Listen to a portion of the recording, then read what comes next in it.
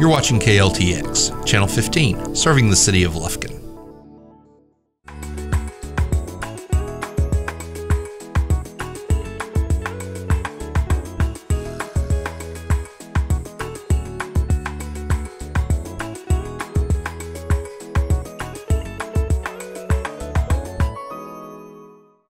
Happy New Year from Memorial Cooking Innovations. Today we are going to kick off the new year with a couple of healthy recipes and some healthy tips to get you started for a healthy 2020.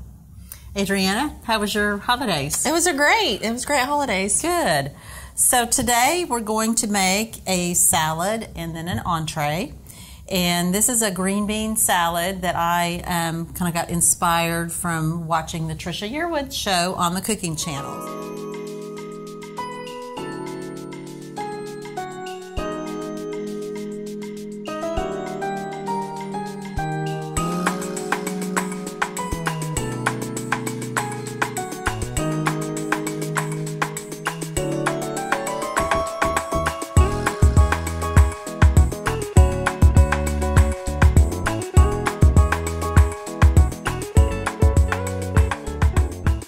You can find this recipe on the Food Network website if you just Google that, Trisha and green bean salad.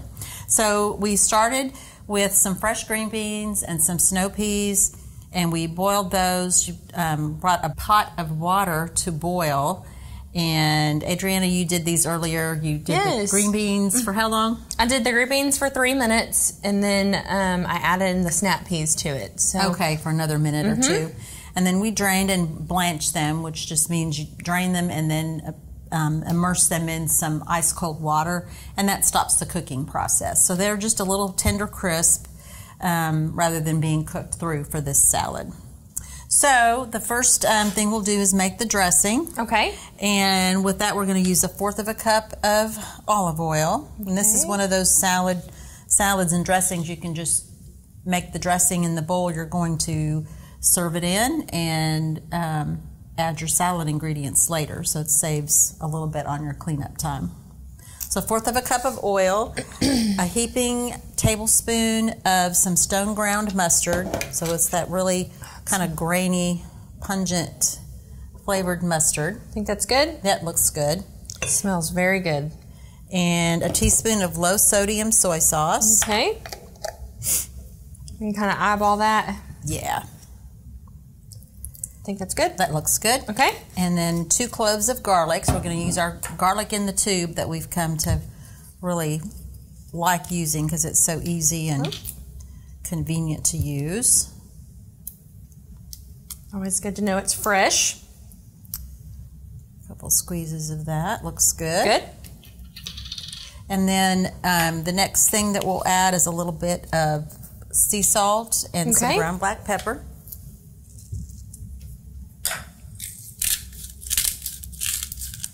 And just whisk that together. All right.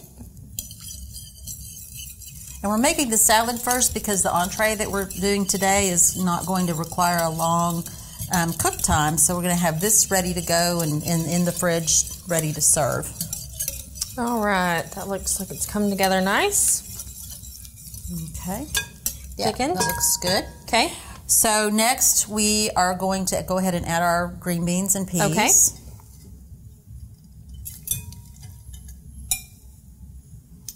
And then about a 1/2 cup of dried cranberries. All right. Why do we do the dried cranberries instead of like fresh ones? They have a little sweeter flavor, whereas the fresh ones are going to be a little bit more tart. Okay. You said about half or half a cup. Okay. Yeah. So probably that whole thing. So the whole thing. And a 1/2 cup of toasted almonds. We toasted those in the oven earlier at about 375 for a few minutes. Okay. And we're going to also add some parsley, some flat leaf parsley, and some fresh dill. We bought fresh dill, looks like this at the store. And the way to kind of really, instead of chopping it, is if you just take your kitchen shears and just kind of lightly snip, and that will help. I think it makes it faster and it doesn't kind of smash the herbs when you do it that way. We do the parsley that way as well. And then the next ingredient is the dill. Okay. About 3 tablespoons of that. And that smells really good. And then our final ingredient, this is a new one that we haven't used before, and it's fennel. And it is kind of a crispy, sweeter vegetable that you can use in salads, or you can saute it or roast it in the oven. We washed this earlier, and it also has a little bit of a licorice taste. The recipe called for half of a small bulb. This one's a little bit big, so I'm just going to kind of cut a little bit of a chunk out of that. And it looks kind of like an onion. So we're just going to use the base part. We're not going to use the actual Right, sprigs? yes, Okay. you just use the sprigs. So actually my mother-in-law grew this one year because the fennel attracts the caterpillars that one day turn into monarch butterflies. So that was a pretty interesting little project. Yeah. It definitely looks and resembles an onion when I look at it. And it does, you can smell, it's not a real strong licorice smell, but it does have that faint hint of that. And I'm just going to cut those little woody ends off of there. Just want to thinly slice it, and go ahead and grab some of that and throw that into the bowl. Does it matter, you want it like a thicker slice or a thinner slice? Well, I would think a thinner, just because you want it to kind of complement the salad, not necessarily overpower the flavors. Okay. So I think that looks like plenty. Yeah, I'm going to take a smell.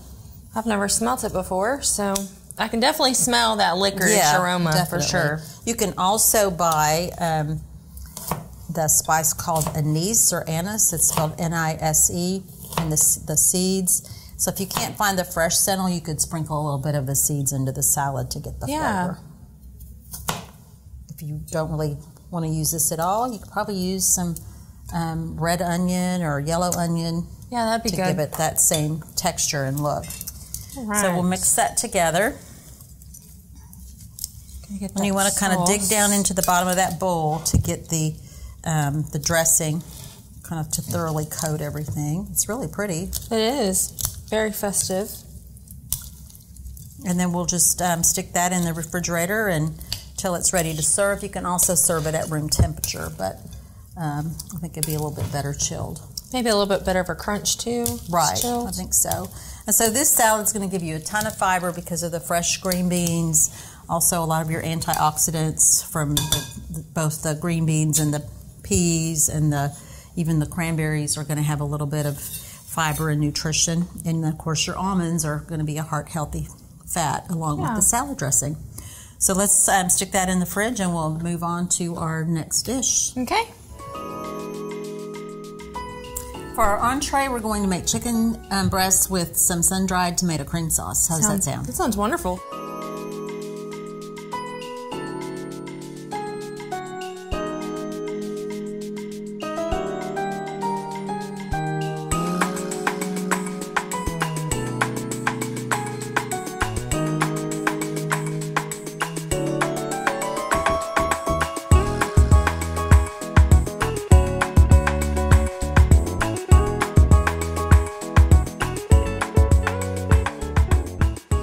So first, if you would, just take a tablespoon of oil from the sun-dried tomatoes. We bought the sun-dried tomatoes packed in oil, and we're going to saute the chicken breasts in some of that oil. So just put it in here? Yes, and we have a little bit of olive oil already in there. Perfect. So while that heats up, just a couple things about food safety when it comes to chicken. Can't emphasize it enough, is that if you use a cutting board to put your chicken on or anything like that, you want to make sure that you wash it thoroughly afterwards. Wash your hands anytime after you've handled raw chicken because of the risk for foodborne illnesses. So just going to take a little bit of our salt and sprinkle on this side. And then we'll put that face down in the pan, and then we can add more salt and pepper to the other side while that other side is browning. Get a nice sear on there. Yes, and of course chicken is always a lean cut of protein and gives you lots of your B vitamins, especially vitamin B12 comes in a lot of your protein products. So Let's go ahead and add this to the pan. Okay, you want to put all of them in there? Yeah, put them all in there, okay. Salt and pepper side down.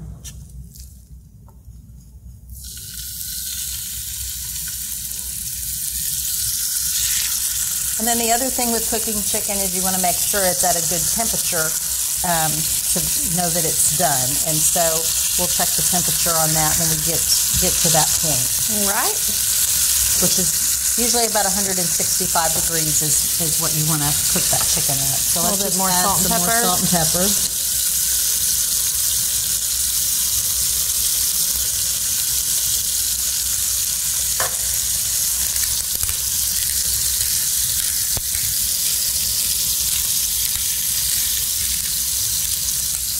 And then just kind of move that around a little bit so it doesn't stick with the tongs. So January starts out, everybody has usually got some resolutions that they want to follow for the new year. But I don't remember the exact statistics, but usually by the end of January, most people have forgotten their resolutions. So maybe a better way to think about that is to just make some health goals and just gradually add some new healthy habits to your routine. Right. So probably having a goal like, well, I'm going to lose 20 pounds for my class reunion by the end of March is not usually a realistic goal. But if you set up to eat more fruits and vegetables, cut back on the refined sugars, especially the sugar-sweetened beverages, try to incorporate some exercise. Usually that's going to help you get that weight loss without going on a strict diet that usually sets you up for failure. It always seems when you do those types of goals, like you don't ever stick to them. Right. Come up with those realistic goals and you actually maintain them and actually do get them done. Right. But when you're like, oh, I'm going to lose 20 pounds, you probably aren't even going to make the goal. I mean, some people, they say they are, but then they typically don't. Or you lose the weight and then you go back to your old eating habits and Right. regain the weight back and kind of get into that cycle of weight gain and weight loss. And every time you do that, you tend to lose more muscle mass. Muscle burns calories more efficiently, and so over time your metabolism can slow down with those repeated weight losses and then gains back. So you can probably turn those. I might have to turn them again. Got a pretty golden color. Yes. And these are the thin sliced chicken breasts, so they will cook a little faster, which is always good, especially if you're cooking on a weeknight and trying to get supper on the table. Good. Do you have any health goals for the new year? I really want to try to eat a lot more fresh fruits and vegetables. Having celiac now, I feel like I'm going to take this new year to a new approach. I want to make sure I'm getting what I need and not missing those nutrients where I'm not getting before. So, but my goal is to have more fruits and vegetables and get that goal set so I'm set for the year, typically. That's a good one because that one is automatically going to cut the calories and make sure you get all of those nutrients. And you want to try to focus on a variety of foods. A lot of clients that I see tend to eat the same thing every day, day in and day out, and that really limits the variety and the nutrients that you get from your food. Yeah. Do you plan on, what are your new goals? Mine is for to the new year? exercise more. I feel like I have a pretty good diet, and I can always stand to use a few more fruits and vegetables, but try to increase my physical activity, include a little more cardio rather than just doing strength training. I could agree to that. I could. So, well, the chicken's coming along good. It's nice and golden.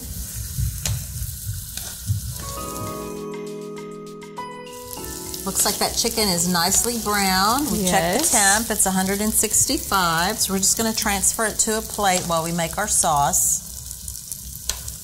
If you were in a hurry, you could probably even cut these into little smaller pieces or even buy the little tenderloin strips that are already cut. So next we're going to add the sun-dried tomatoes. Okay. They are about a half a cup. Just going to add a little more oil. Both the oil for the sun-dried tomatoes and the olive oil are heart-healthy oils. And then the shallots. If you haven't used shallots before, they're in the produce section. They're just like a little small onion. When you cut them just like an onion. It's a little more difficult because it is quite a bit smaller. But they have a kind of a stronger flavor than an onion, and just add a little different taste and texture to the recipe. So we're just going to saute those for a couple minutes. All right. So these are not looking nice in color and smell great too. They do. So I like the idea of using the sun-dried tomato oil as part of the oil to cook it, because it does kind of infuse everything with the flavor of the sun-dried tomatoes. So do sun-dried tomatoes add any like minerals or anything? Yeah, sure. They've benefits? got some, again, some vitamin C, and also vitamin A, the lycopene, which is an antioxidant that we try to get more of. So they're a really, actually with the sun-dried, they're a very concentrated source of those. Okay. So they almost the same as good as they're fresh, or?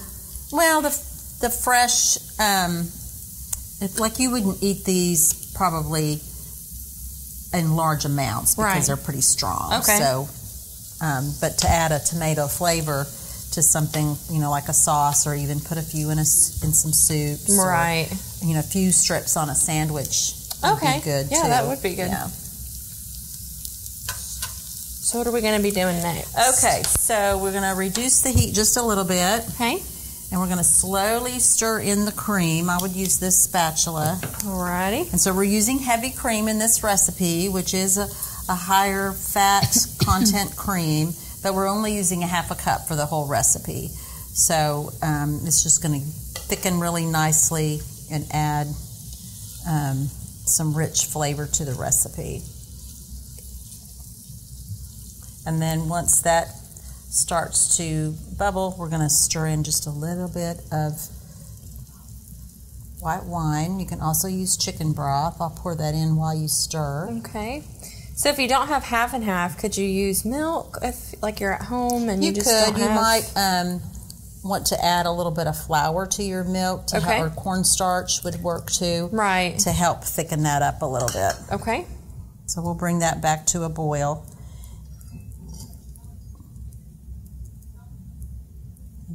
Once that starts to simmer, we'll be ready to finish the rest of the recipe. Alrighty. Okay. It's thickening up. And then add our chicken nicely. back. We can add the chicken back now. It's simmered for about 2 minutes. We'll just kind of stick that in there. So it's going to soak up some of those flavors from the shallots and pepper or probably tomatoes. Flip them over, and that'll add another coating.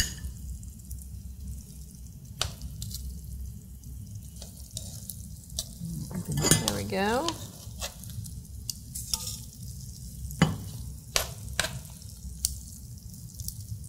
Perfect. Smells almost Italian. Yes, it does. Oh, some pasta would be really good with this. Right. Or I'm and add your carbs back.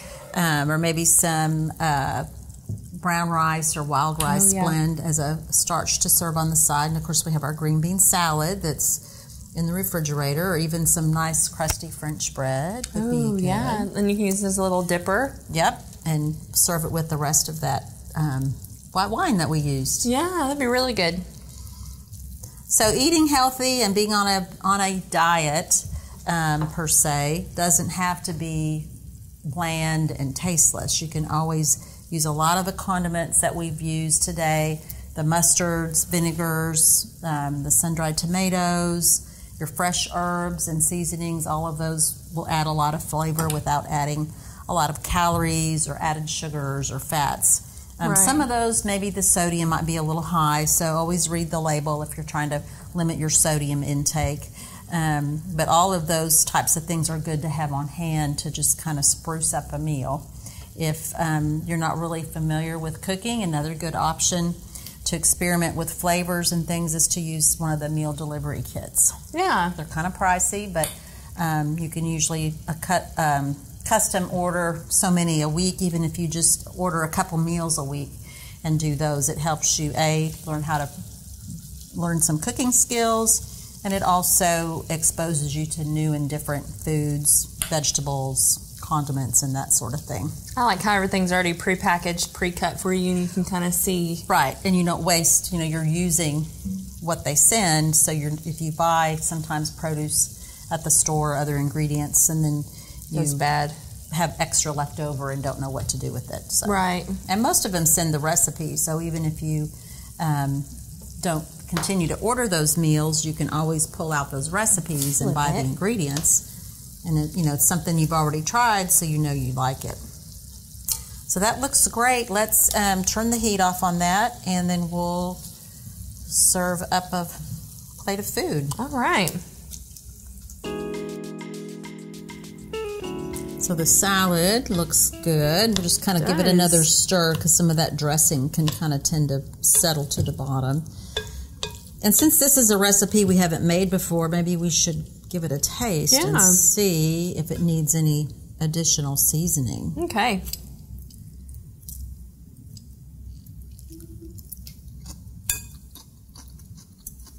Get a little...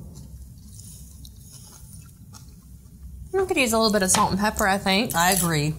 So it's always a good idea if the first time you make a recipe is to taste it. And of course, people can always add salt and pepper at the table, but you may not always want to do that either. You want people to like it the minute it goes in their mouth. Stir that up. Very colorful salad. It is. And so we're ready to serve. So let's, if you'll hand me those tongs, we'll Okay. put this on the plate. This chicken here. Get some of those tomatoes on top. Some of the sauce.